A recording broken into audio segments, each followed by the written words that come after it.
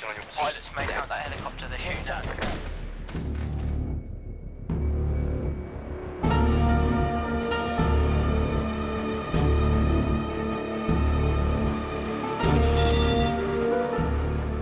The Vallon VMH3 is 3CB's standard issue device for IED and mine detection for combat engineers and explosive specialists. It is stored in the engineer's backpack and equipped in the pistol slot.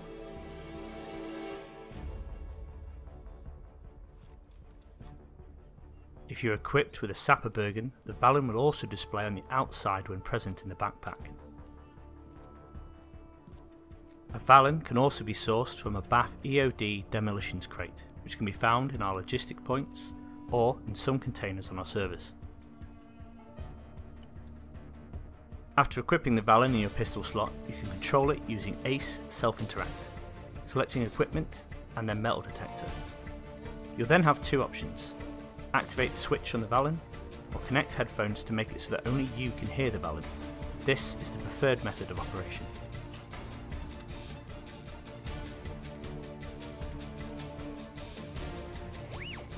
To deactivate the Vallon or disconnect the headphones, follow the same process as before.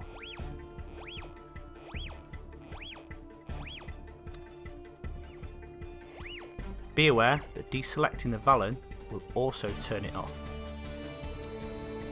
You'll need to switch it back on again when you next come to use it. The Vallon should be held so that the head appears to be about 15 cm from the floor.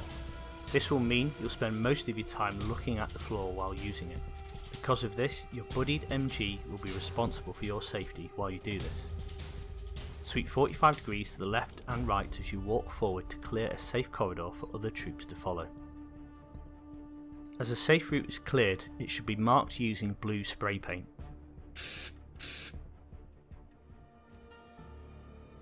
Red spray paint can be used to mark active IEDs and mines. If you have it, black spray paint can be used to mark deactivated IEDs and mines. You can set up a hotkey to quickly use paint by adding a key in the controls menu.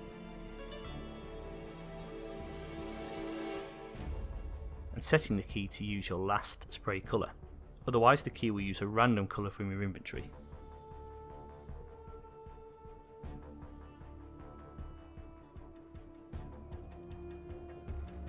As a general rule, mines should be avoided where possible. Destroyed from afar is unavoidable,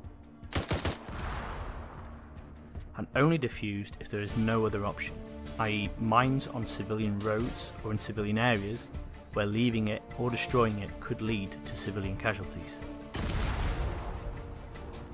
To defuse a mine, you require a defusal kit.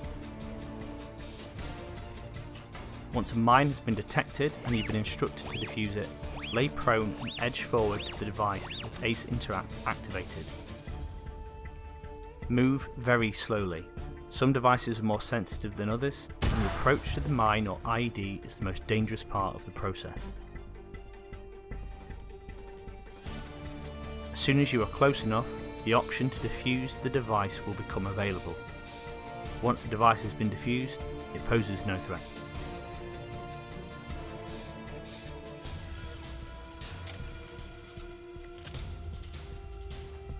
Once the ordnance is defused, it can be disposed of in line with your section leader's instructions. Be wary that not all mines and IEDs are visible. Some are well hidden beneath the ground or inside objects and vehicles. Some may also be on command detonators held by the enemy.